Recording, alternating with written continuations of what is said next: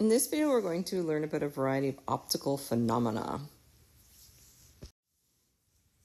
So optical phenomena in the atmosphere are due to either the reflection, the refraction, or the dispersion, or the scattering and diffusion of rays of sunlight. So sometimes you'll see rainbows around the sun, all these phenomena that you might have wondered, how is this happening? And we're going to learn about that today. So why is the sky blue? You can watch a video, there's lots of videos on YouTube about it, but basically the explanation is this. So the atmosphere is made up of gases, and those gases include nitrogen. Nitrogen easily scatters the shorter wavelengths of visible white light, so that would be violet, blue, and green. But our eyes are much more sensitive to blue light, so that's the portion of the spectrum that we will perceive. And so that's why the sky appears blue. So you've probably heard about mirages in the desert. So people are, looking for water and they see water far away. It's always in, cartoons and so on. But you've probably observed mirages and maybe didn't think of them as mirages before. On a hot summer's day, if you're driving along pavement, in the future, you might see what appears to be wet ground.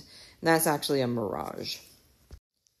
So mirages are produced by the refraction of light. So refraction is the bending of light when it passes into a layer of hotter air that's lying close to a heated ground surface. So cool air and hot air, even though they're both air, are still considered two different medians. And so that can create the illusion of a lake or wet pavement appearing where there isn't one. So sundogs are pretty interesting. You often see them in the wintertime because it does involve ice particles, but it can be seen other times of the year too, because up in the atmosphere, it is colder and there can be ice crystals. So what happens is in sundogs, ice crystals are refracting sunlight.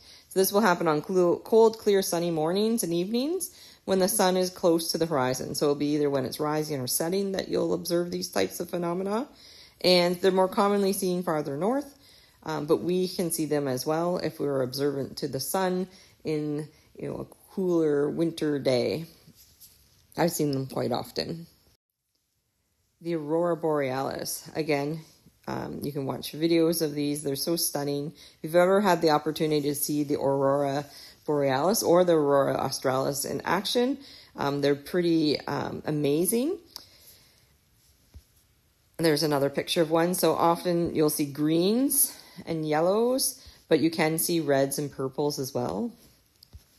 So what happens, the northern lights or the aurora borealis are caused by the collision of charged particles directed by the Earth's magnetic field. So this mainly happens at the poles, but every so often, if there's a solar storm or some other phenomenon that causes the more charged particles from the sun to arrive near the Earth, we can actually observe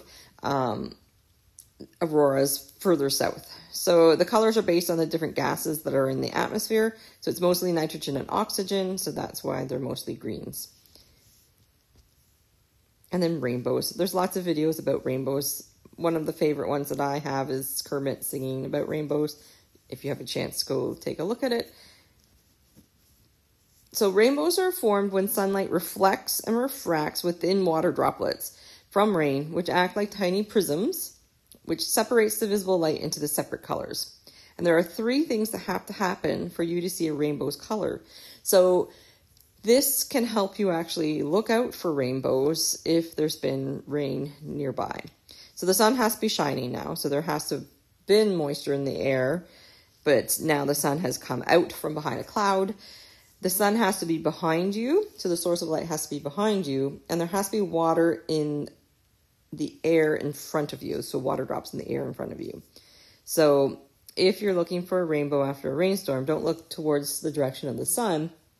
Put your back to the sun and look at the direction opposite the sun, and then you should be able, if there is a rainbow, be able to find it much easier.